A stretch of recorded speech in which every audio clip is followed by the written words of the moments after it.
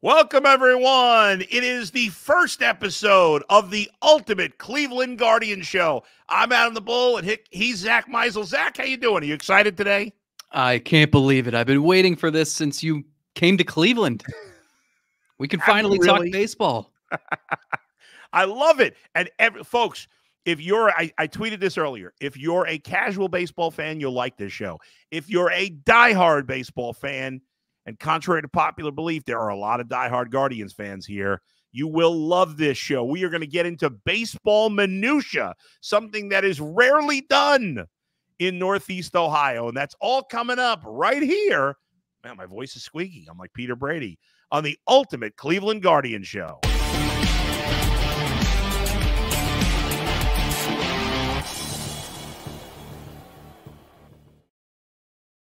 A lot of money for those graphics for that intro there, Zack. I mean, that was a big-time spend.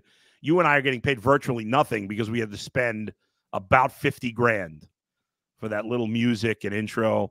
So we should tell folks that you are in Arizona still. Are you enjoying? I guess at this point, you're probably done being in Arizona. You're ready to come home, see the family, are you not? I mean, I know you've been home a little bit, but you've probably had enough at this point. Yeah, the dog days of March are a real thing, and it's not just for me. I'm not going to complain too much, at least publicly, about what I get to do for a living, but the players feel it, the coaches feel it, everybody feels it. I think there's a consensus around the league that spring training could be shorter, so you get to this point in camp, and it's like, let's go. Come on. Let's catch that flight, go to opening day, and let's get the show on the road. You say that, though, and then wherever you go, at least for Cleveland's sake, it's a lot colder, and then you miss the Arizona sunshine. So here we are. That's true, and it's on the West Coast to start, although it's Northern California and Seattle. It's not like it's in LA, but the weather here is beautiful today in Cleveland. It's in the 60s, but the next 2 weeks after today are supposed to be kind of around 50 degrees, which is not unusual for this time of the year. Folks, for those of you who may not know, maybe you're new to one or both of us, I have no idea. If you're a big baseball fan and you're a big Guardians fan, you've got to know Zack. It would be pretty odd if you didn't know who Zack was if you're a big Guardians fan. In fact, I probably couldn't call you a big fan if you don't know who he is. But by some chance, there's one person out there that doesn't know who Zack is, of course. He is the Guardians beat reporter for The Athletic. He and TJ Zuppe do their own podcast as well. You want to promote that there, Zack? Tell us about it. Yeah, the Selby is Godcast, named after... It's a deep cut, but Bill Selby, who famously hit a walk-off grand slam off Mariano Rivera, and the next day people showed up to the ballpark with cardboard boxes that said Selby is God, and we decided to use that for a podcast name. So, yeah, I mean, this is crazy. This is my 14th season on the beat. You don't seem old enough. Yeah, I feel it though. You do? I found a new gray hair this morning too. So, yeah, this is weird though. At 13 seasons and 11 were with Terry Francona as manager. So this is new. I think things are a little different, and it creates a layer of curiosity and intrigue that is different from what we've become accustomed to. Yeah, no doubt. And we're going to start there as we do the offseason recap in just a moment. Folks, jump in on the chat. Make sure if you haven't subscribed to the Ultimate Cleveland Sports Show, you hit the subscribe button. And we'll be with you every week. We're going to figure out a couple of days because sometimes 3 o'clock won't work, so we may record it a couple of times. But we're going to try to be live as often as possible. Still working out the opening day plan with a 5 o'clock game there, and the Guardians playing Boston in a game that starts at 11 o'clock. But most weeks will be live at 3 p.m. on Mondays. Zack, let's start with exactly what you said. This offseason, the biggest story, unfortunately, for the Guardians this offseason is not about adding players. It's about adding a new manager. And I know you've spoken to Terry Francona many times. I had a chance to speak to him early in spring training, and he seems relaxed and happy and enjoying watching college basketball. I'm sure he's locked into the tournament right now. But I wasn't in Arizona, and I didn't get to interact with Stephen Vogt. In fact, you interacted with Stephen Vogt even before that. Apparently, you stalked him and went to his home. But what's your impression of him at this point, heading into his first season? Yeah, I think there's an understandable level of skepticism anytime someone is hired like 15 months after they finish playing. So it's you see why. You see how he was able to win over Cleveland's front office in interviews. He is a really good communicator. He remembers who you are. He remembers details about you, whether you're a player, a fellow coach, a reporter who's filling in for someone for one day.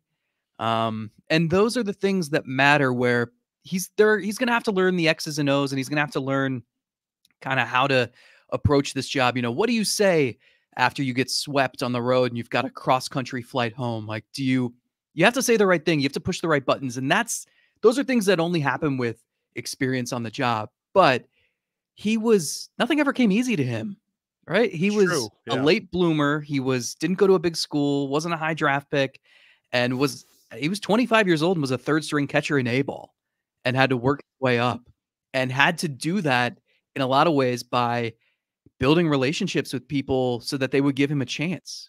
And all along, I mean, he played 10 years in the majors and built himself into a two-time All-Star, but that whole time he was thinking about coaching in the future. And anytime he had an opportunity, whether it was when he was in the minors when he was injured, he was with the Brewers in 2018 and was out for the year, he asked the coaching staff if he could learn and shadow them. And I think that prepared him well, whereas he's probably more equipped for this job than most people, 39 years old. But saying all that, so much depends on the players. So much depends on the rapport he builds with these guys. And that's going to take some time. So it'll be interesting to watch. And I feel like we're already seeing some things that are maybe different just in terms of roster construction. No doubt. Lineup construction. But we'll have to see how that goes. Before we get to that, because obviously we want to talk about Myles Straw and the roster being set, but the final thought on the offseason, because it's been a terrible offseason for the Guardians. I'm frustrated. I know the diehard fans are frustrated. Do you want to list all their big moves really quick? Yeah, well, Austin Hedges. All of them. Austin Hedges. They trade for Scott Barlow. They signed Ben Lively, I think, to a 1-year, $1 million contract, and that was it. They didn't non-tender Ramon Laureano, who you thought maybe they would.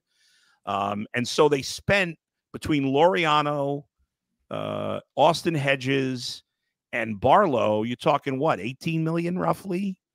Yeah. And I just look at that and I'm like, could that have money? And you and I have talked a lot about this off the air and when you came on my podcast, but man, Zach, I'm just like that money, especially when you see like a good solid player like Adam Duvall, who could easily be second on the Guardians in home runs, signed for $3 million or whatever it was, $4 million. And you're like, wouldn't we feel better about this team if and I'm not saying he's great, but if he were patrolling center field instead of Estevan Florial, wouldn't we feel better about this lineup a little?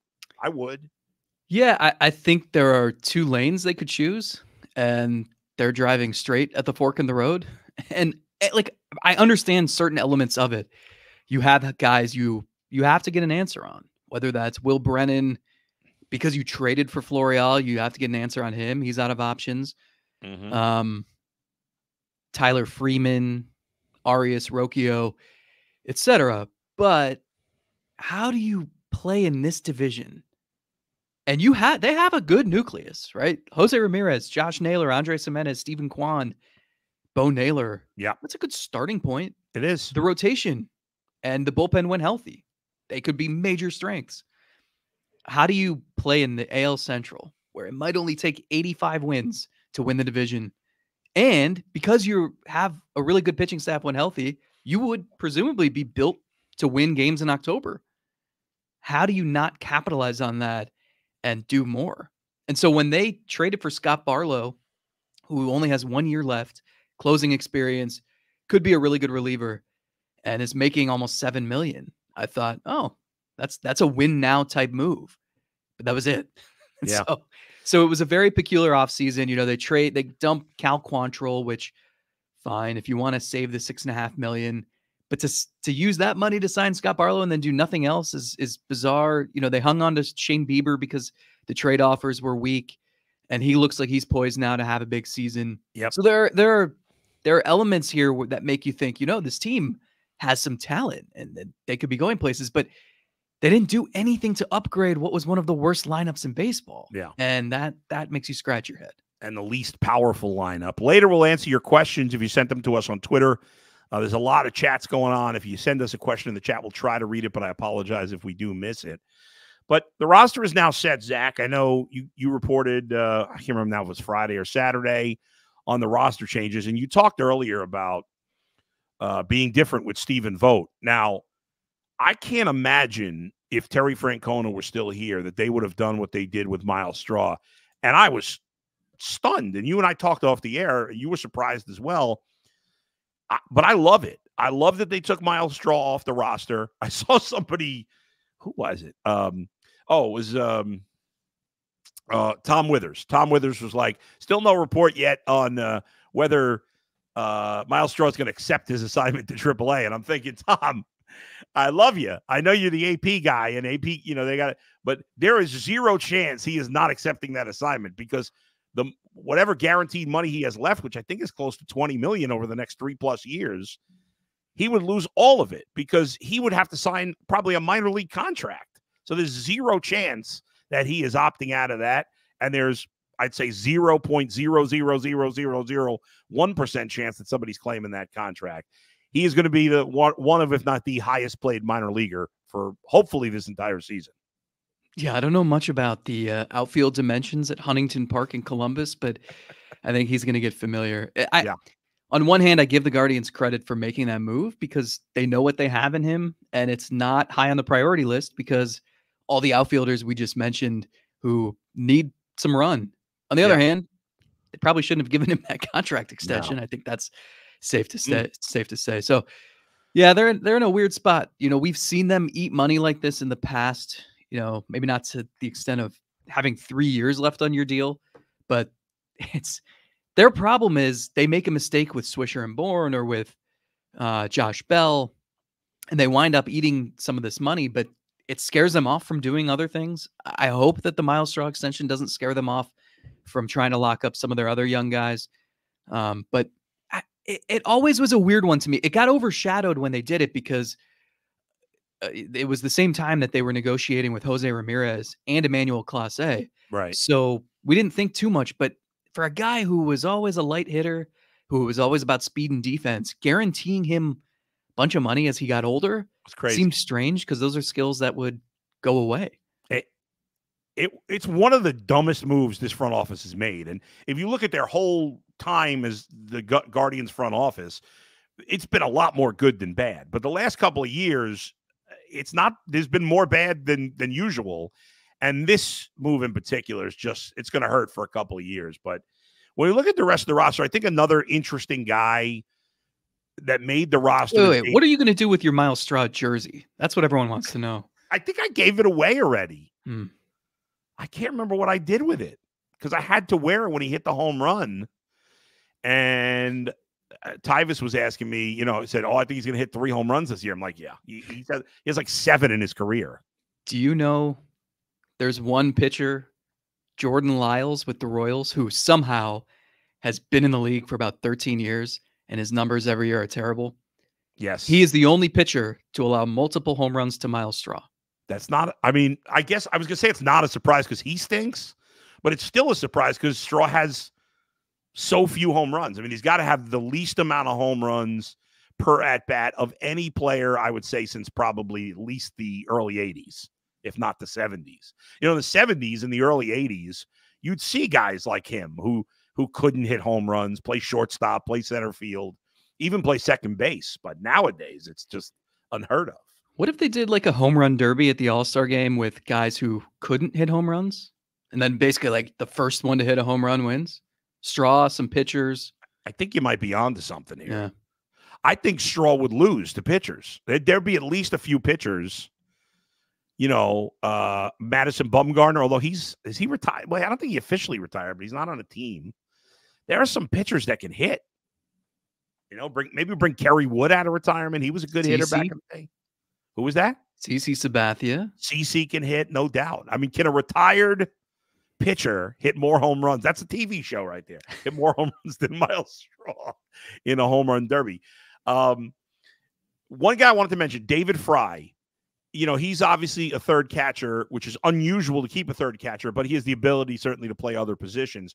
Do you think part of the it's funny because you have Myles Straw who can't hit, and then Austin Hedges, like those guys are essentially the two worst hitters in baseball, or two of the worst hitters in baseball. Now Hedges is a backup catcher, so in that role he's fine. I wouldn't have spent the $4 million, but still. But do you think they kept Fry here because they essentially don't want to let Hedges hit ever? Like in the games he's going to play, okay, he'll get 2 at-bats, but then maybe we'll bring in, I don't know, because you have to be able to pinch hit for Hedges late in any game, I think. That would be a smart way to use him. Yeah. Right? He can play first, third, left, right, and also the role that he is supposedly going to occupy is one that Stephen Vogt occupied throughout his career. Vogt was a catcher, but he played in the outfield some. So I think there's an appreciation for what Fry brings. I think that's part of why he made the roster. And yeah, if you're remember last year they opened with Zunino, Gallagher, and Mabrys Valoria, which should be a trivia question. Oh my God. God. The thought was that they would pinch hit for their catchers. Yeah. So they'd carry 3 of them. They never did that. I think Valoria batted like 4 times in a month, and then they cut ties with him. Yeah. And you can do that this year, but like Fry is a much better hitter than probably all 3 of those guys last year. Bo Naylor should be at least in the lineup at least 5 times a week, if not more. Yeah. So there are ways to maximize all 3 of these guys. I think, Hedges can be a good defensive option on the 1 or 2 days a week he starts. He doesn't need 3 or 4 at-bats. You've got Fry there if you want to give Bo Naylor a day off.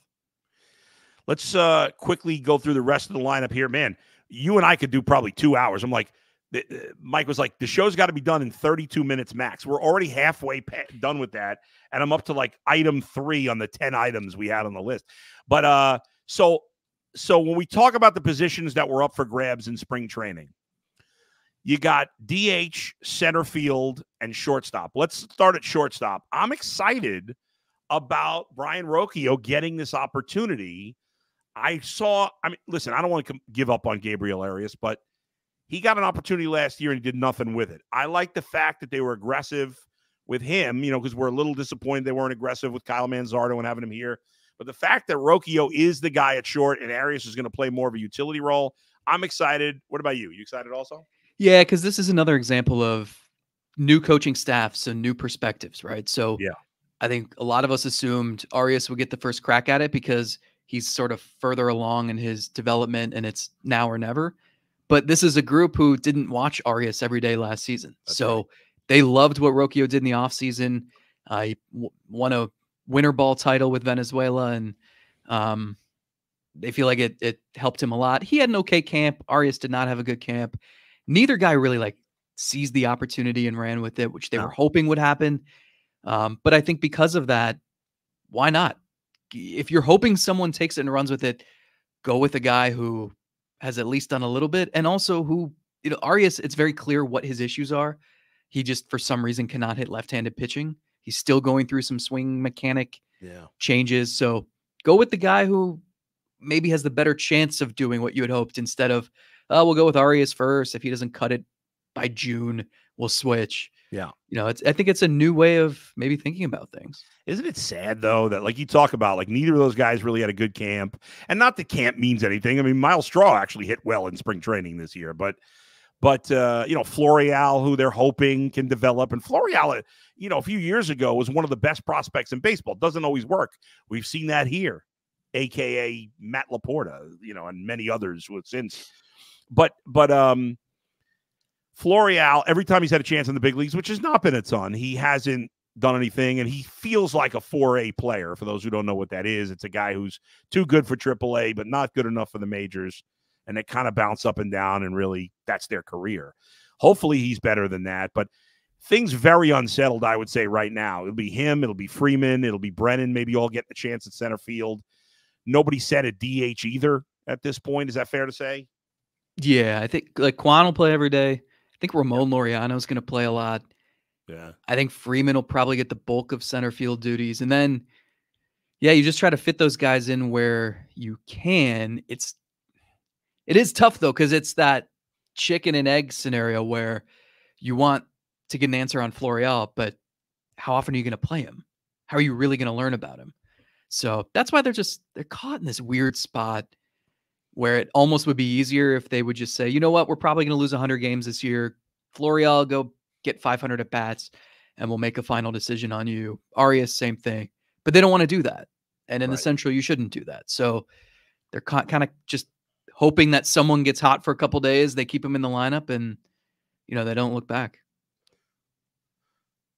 All right, this is the Ultimate Cleveland Guardian Show. Make sure later today you check out the Ultimate Cleveland Brown Show with G. Bush at 5 p.m. Zach, pitching staff, Carlos Carrasco, he's back. It's a great story, but he was god-awful for the Mets last year. He looked shot. I thought, like, as a bullpenner, he could be interesting, but because of the injury to Gavin Williams and some other injuries, guys banged up, and Lively may not be ready to go. Curry may not be ready to go. We'll see if they start on the IL. But Cookie's going to get the fifth starting role. How did he look in spring training? I didn't get to see much of him on TV. He looked all right. I think a little better as spring went on.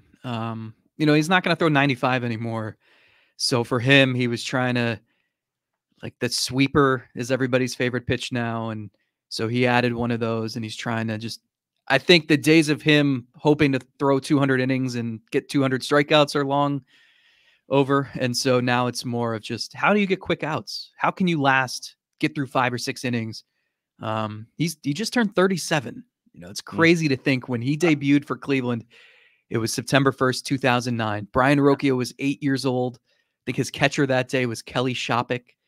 So actually, Jensen Lewis pitched in relief of him that day. So, it's been a long time. And I don't know what he has left, but I feel like and he feels like this, what better place to find out if this is the last chapter, either go down swinging in Cleveland or go out a hero in Cleveland. So, yeah.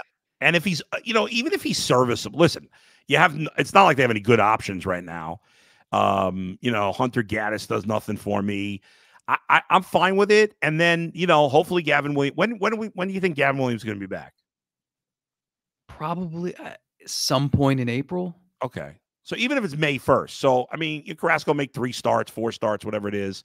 And then, maybe settles into a bullpen. I could even see him, because I could still see him for an inning looking good. I could see that. I think it's going to be hard for him to pitch well as a starter. You just got to keep him in the game. But that's hard because for the Guardians, keeping them in the game might be giving up no runs. Right. I mean, the thing that helps is that you have, they have so many guys who are out right now that he just has to hold down the fort, and you can figure out a role for him later, a more permanent role. So it depends who they get back first. They'll probably get back a couple relievers first, or at least Sam Hentges. And then you go from there, but you don't have to rush anybody. Let him get comfortable for a few starts. And the good thing about him, because he knew he had to fight for a roster spot, and Bieber went through this too, both of them were at the Driveline facility in Scottsdale, and they were working on things early on. So they're a little more ready. They're not easing into the season at all. Right. So maybe that helps. We're going to answer some fan questions, folks, in just a second, so hang in there. You talked about the injuries of the bullpen.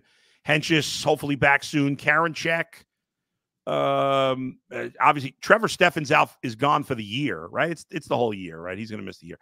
And but those are 3 guys that have all been at times effective. Karinchak obviously been up and down. So it's an opportunity for some other guys. I thought it was funny, and we were talking about this off the air, that on that board, you took a picture of it that where the Guardians roster was locked in.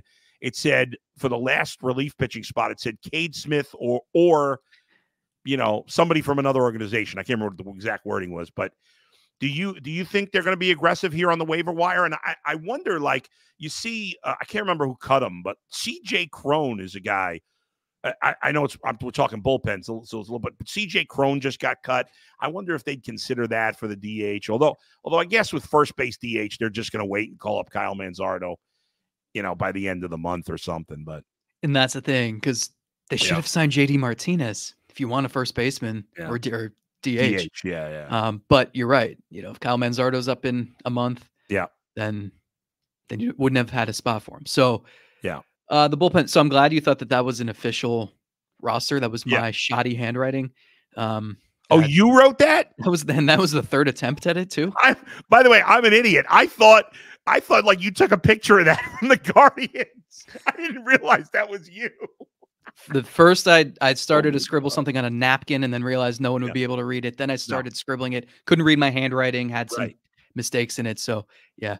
I mean, you never know with the external additions this week, just because it depends on who everybody is keeping on their roster. If an interesting name pops up, I feel like because they have somebody like if Cade Smith makes the team and they have a 17-inning game or someone gets hurt in the first week. Yeah, right. I don't know who they're going to turn to. They've run out of pitching. So that's why I think if someone interesting pops up on the waiver wire, that they might go and try to grab them and send Cade Smith to AAA just so they have a little bit of insurance. But that's true. You never know. Yeah. I saw Jesse Chavez, but I think the Braves just signed him to a minor league contract. Quick break. And let me tell you that the Ultimate 216 show is on Thursdays at 5 p.m. and the Ultimate Cleveland Cavs show with your buddy Jason Lloyd, if he can stay out of trouble long enough, and Mikey McNuggets on Tuesdays at 5 p.m. as well. All right, let's get to some fan questions, Zach, because we're getting low on time here, and I want to see what we got some questions from the fans, and they're excited to be a part of this. A lot of people are excited. We got a lot of people watching right now. We appreciate the love. Let's get to some questions. Here we go. If I can find the right thing on my phone here. Okay. Is it too risky this is from Evan at E.Light. Is it too risky to sign DeLauder to one of those early extensions teams have done with prospects before they hit the majors? By the way, there was no way guys played 8 games above A ball at AA last year. I know he had a good camp. He wasn't going to make the team. Fans have a right to be pissed about Manzardo, not really about DeLauder, but what do you think? You think they're working on one of these deals? We just saw the Rockies do it with Ezekiel Tovar yesterday. Any chance? What do you think? So I know they've had contract extension discussions with some players. I don't know that DeLauder's in that mix. They're risk averse in general. I think they're very risk averse when it comes to signing someone with that little experience. I will say the one risk you'd have with him is he has had like Zydrunas Ilgauskas type foot injuries. So that would make me a little nervous. I think he's going to be a really good player. Yeah. A year from now, I'd be more interested in that. The Manzardo he's the one that I thought would have made some sense because you wouldn't have had to give him a ton because of his position. And you could have started him on the opening day roster and not cared about service time. But I don't think that's in the cards either. So you think they've had some extensions done around this time. Any chance we see something with Naylor or, I mean, I guess I don't know who else it would be of the current guys. Bybee, Quan. They haven't done a pitcher extension in forever. True. However, you have to at some point you have to break out of the mold that you're in. And they did it with Jimenez, right? We had not, I know Jose's different because he was willing to sacrifice so much money and they had nothing to build around. But they have to have some sort of foundation here. And because Bybee gained a full year of service time last year by finishing second in Rookie of the Year, he's one step closer to free agency than Gavin Williams or Logan Allen are. So it could happen. All right. We did, my man Ryan, who's also in my fantasy baseball league, he wanted to ask us about the draft, but we're running low on time. So we'll save that for another time. I know a few other people asked about where we see the Guardians, and let's get to that. Let's get to some quick predictions. You and I were talking about this before the show. This division is wide open. It is hard to pick a division winner. I honestly don't love any team in this division. If you told me that the Guardians, Twins, or even the Tigers won the division, I could buy it. If you told me, I think you can make a case for all 5 teams potentially finishing under 500. I don't think that's impossible in this division. Now, it won't happen probably, but still, in the end, I'm going to go with Minnesota to win the division, but I have the Guardians and Tigers right there. I have the Guardians second, Tigers third. I have them finishing within a few games of each other. I just couldn't pick the Guardians to win the division, even though I think they can, because I just think that there's way too many holes in the lineup for me to trust it. So a couple things here, and I'll try to keep this short, and I'll try not to cop out too much here, but because this is the toughest thing. So many people have asked over the last month or so, where do you see them finishing? What's their record? What is your general sense? And I've said, like, the range of potential outcomes here is like 73 wins to 93. I mean, that high? Well, I can dream up, you know, Okay. things fell their way in 2022, right? So True. sometimes you just have that season where you maybe win 10 more games than you should. And if you dream up the second half where Bieber's having a Cy Young type season and the rotation stays healthy, I think Williams could be really, really good. He's got like ace level stuff. Yeah. Bybee, we saw what he did last year. A full year of McKenzie makes a big difference. And then imagining a lineup that has Manzardo and DeLauder filling a couple holes, and also getting to mid-season where you feel good about your team and you actually make a move like that. I know it's crazy talk, but I mean, that would be amazing. Look, I think I'm not saying they're going to win 90 games. I'm saying, and especially in this division, beat up on the Royals and White Sox. Maybe that helps. Yeah. You know, what I try to do is every front office keeps their own data on like projections for what they see each team winning.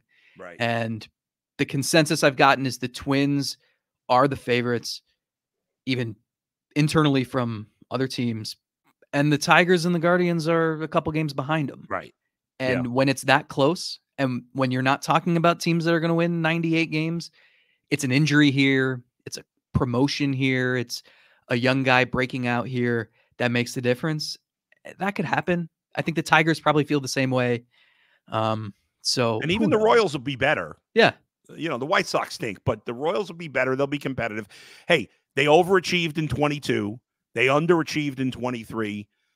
I could see them being in the middle of that, which is, you know, I mean, I wouldn't say it's impossible you could win this division with 83 wins. I do not think that's impossible. Maybe it's pushing it, but they got a shot to win the division.